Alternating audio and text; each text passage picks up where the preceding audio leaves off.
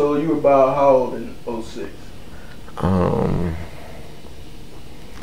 26. Gotcha. Okay, so. No, matter of fact, I was 23. I turned 23 in the joint. Yeah, I thought. Yeah. I had to add it up. Yeah. Okay. Yeah. 23. So. That's one thing. I'm not good at math, so don't. Yeah. You can ask away, but hey, it is what it's gonna be. Right. So you mentioned that little stint. You want to elaborate on that, or can you? Or? Yeah. I was locked up for a year. I was charged with drug trafficking cocaine. I mean, I sold to an informant and had to do a year, and which was like the most craziest uniqueness year of my life, because I visioned being in prison. Like, I had a deja vu. Yeah, man. Before it happened. Way before it happened. Like, way before it happened. And when I seen it, like, you know, I dream a lot. I see a lot of things.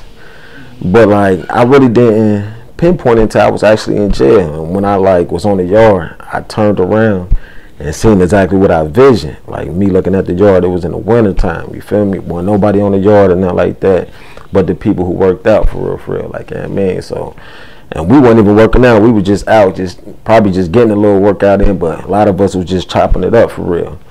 And I just so happened to just turn around and just seen, like, damn, bro, I seen this.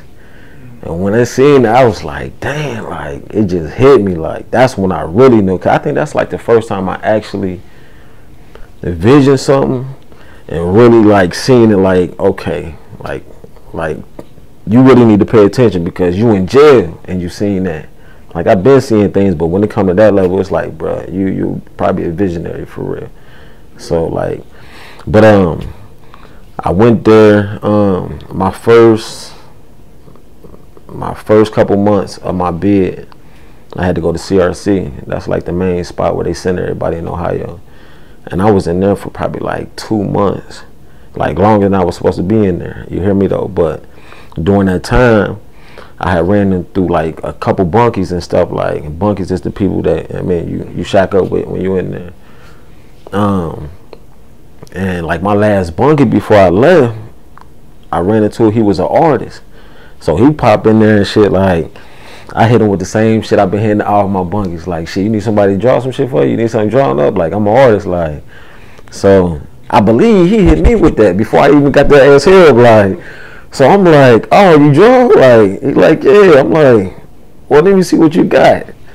Yeah, man, bro, he showed me some shit. I was like, oh, damn, bro, you colder than me. You know what I mean? That was like a shocker for me because I don't meet too many artists that is, like, you know what I mean? So, like, his name Timothy Simon. Like, he actually motherfucking draw, like, portraits. Like, he drew, like, what was this, 2006? He was drawing 22 Cadillacs. Like, he could draw, like, futuristic, like, whips. Like, you know what I mean? He was drawing them already back then, though, but... yeah, though, like, you know what I mean? I met him in my first bid and stuff like that. He actually, like, helped perfect my art. You know what I mean? Because when I was drawing people, it wasn't on point. You know, like, so he actually told me, like when you draw women and kids, you got to kind of be, like, softer with it. Like, you know what I mean? Like, you just got to be more delicate when you drawing them, it seemed like, you know what I mean? Like, so, like, I was just getting all the pointers, and, like, when he'd draw somebody with pencil and pen. So, like, I'm like, okay, boom, boom, boom. I learned all that. I got sent to the prison I was going to, you know what I mean, which was MEPRC. Yeah, I mean, it was like a correctional facility for people who doing like 3 years and less. Yeah, I mean, for people who's like coming from maximum, if they lower their sentence down, they can get there and finish their bids out. Yeah, I mean, so that's where I was at.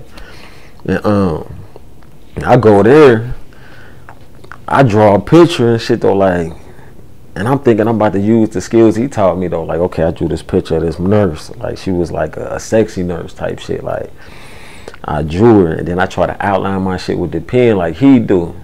Fuck the picture up, bro. I was sorry. I say, damn, like, and I just let it be what it was and shit. I said, you know what? I'ma just do it my way, like learn what he taught me and shit, but just do it my way. Like, and then ever since then though, man, my whole bid I was drawing for the inmates, the COs. Like my girl at the time and shit, she was sending cheese and shit though, but she really didn't have to. Like I was already on my hustle shit in there, like on my GrindStein shit there, like, you know what I mean? Like I talk a whole lot about that shit in my song Passion. You feel me, off the album, so.